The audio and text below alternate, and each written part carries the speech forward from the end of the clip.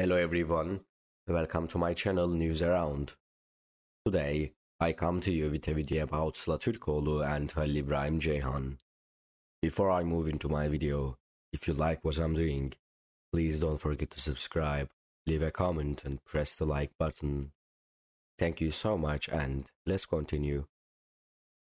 Sıla Türkoğlu and Halil İbrahim Ceyhan appeared as very close friends in last year's popular TV series Emanet.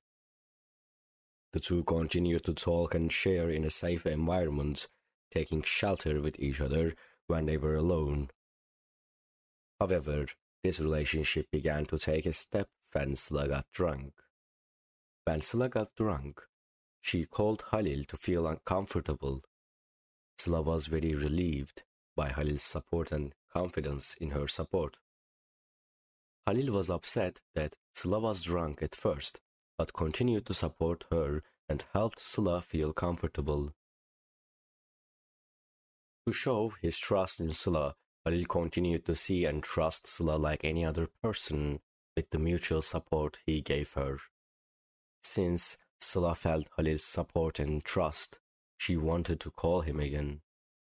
Thus, the relationship between the two became a little stronger. As Sıla felt the support and trust of Halil, the relations between the two became even tighter.